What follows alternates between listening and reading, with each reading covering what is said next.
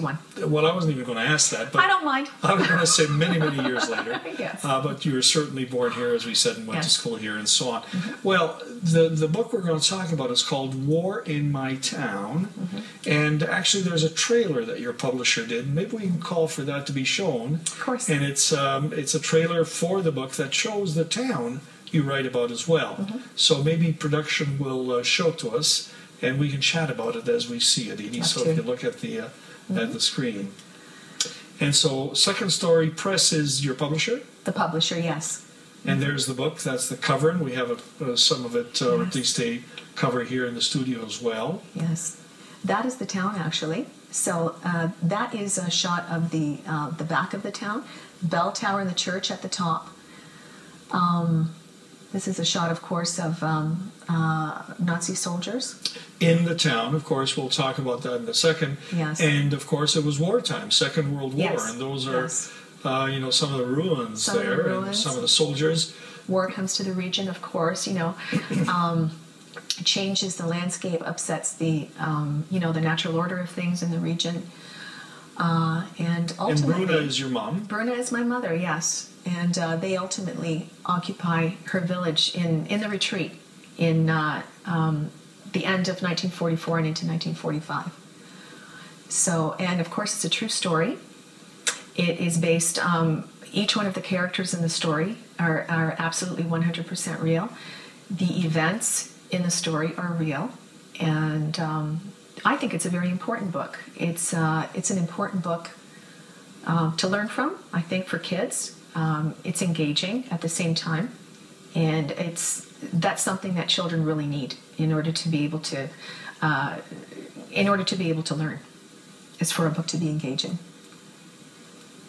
And of course, that inscription there talks about the didactic nature of the book. It teaches kids, entertains them because it's an interesting story, but it also teaches them about an event that was traumatic for the world. And the Second World War was certainly that. And it's the story that your mother told you. So how did that germinate, Edie? How did would your mother simply sit down and recount the story? How did that happen? My brother and I have heard these stories all our lives, and there's something that would be shared over dinner or at family gatherings. So they're really something that I was familiar with, the events. When she heard that I was writing, she said to me, well, why don't you write this down? Why don't you write my stories down? And I thought, well, it's true. A lot of the things that are in this book, you can't make it up. Your mother's still with us? Yes, she is. And so has she read the book? She's read the book several times over, yes. And my mother suffers from Alzheimer's, so for her, it's the first time every time she reads it. Of course. But she loves it, yes. And she was very proud and very, very humbled that, that it was published. But, they're stories that we heard over many years. And of course, I had to interview her to get some of the details down. But for me, it was very simple to write. It's simply a recount. It's a memoir. It's her memoir, and it's a memoir of my father's experiences too, because together they're made even more poignant now because of your mother's illness. Yes. If that story were not written down for your daughters and their children and grandchildren, they would be lost. It would be lost. Wouldn't that be a shame? It would be lost. Yes. And I shared that experience when we chatted earlier. I told you that my own father, who was also a soldier in the Second World War in the Army, would tell us all kinds of stories. My brother and I, and then his grandchildren when they were old enough to understand. And we always wanted to tape him so that we wouldn't lose the stories. Never did. Yeah. And so those stories are gone. And one of the points you make in the book is that just as your mother has a story to tell, everybody's mother has a story to tell. Yes. Yes. And so is there a lesson there that we should all be writing something down? Well, if I think that in every life, every life holds a book. Every life holds history. There are millions of stories that are possibly very similar to that one, but they'll never be heard. So I think it's an important story to get out there, because hearing about this time, teaching children that these events happened and how traumatic they were to their grandparents and to their ancestors. I don't think it's something that kids can really get enough of. There's always a lesson in history. The problem is that people don't heed the lessons of history, right? And we repeat it sometimes because of that. So I'm interested in the art of writing and what you might have to go through as a new novelist, as a new writer, to actually get yourself published. So now you've written the book. At what point did you decide that this was good enough to publish? Because a lot of authors keep stuff in there, even published authors and very good authors, or at least those who have achieved a certain amount of fame, keep some manuscripts in their studies. When did you decide that this was good enough to publish? I had I sent it out there, really. And when it comes to books, when it comes to your manuscripts, you're really bearing your soul.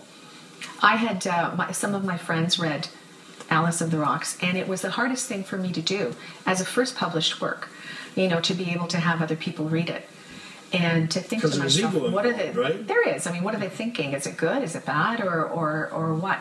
But I think that you really have to have confidence in yourself as a writer to let other people read it and to accept the criticism that comes along with it.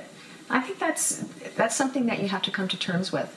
That if you're going to send something out there for people to read, you're going to have to expect that not everyone's going to like it.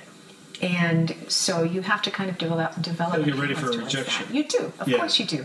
And I've had many. Had many. Sounds like politics, by the way. Oh. You put yourself out, and sometimes you'll say thanks, but no thanks. You do. So, but in your case, you got published. These are two different publishers, right? They are. Why two different ones? Well, some publishers specialize in certain things, and they're for example, the first. They don't take memoirs. So, and I had already sent Warren My Town out to a publisher who specializes in history in terms of Holocaust and Holocaust studies and stories about women, which is Second Story Press. And the other did accept Alice of the Rocks, and Second Story Press did accept Warren My Town. So it's... So talk to me a little bit about the business side of the business. Clearly, you've invested a lot of time and talent in telling the story. How important is the earning side, wanting to make a little bit of a profit side? Okay, well, this? I mean, I would starve if I had to rely on authoring. It's not after this show's but I hope not. But it's not something that I do for money. Well, in fact, whatever money you make, you're going to give some away, aren't you? I am. For Warren My Town. It's just because of the inspiration. It was because of my mother's Alzheimer's that I did begin to write her stories down. And you've received an advance, and you've already given some of that money to the Alzheimer's Society, which is very generous. And thank you very much. And the sale from every book, a portion of it will go to the Alzheimer's Society of Ontario in support of those suffering from Alzheimer's and their caregivers. So how can people buy this book? Is it in a bookstore? You can go online to the publisher. There are some, I believe it's some independent bookstores who are going to carry it. I think you have my website. We're going to put your website on because we can get information on how to purchase the book through that website as well. You can, and there are links to my publisher on that website. Yes. So, R.K. Rowling, does that name ring a bell? J.K. Rowling, J.K. Rowling, yeah. Yes. R.K.'s are fabulous. Less known since.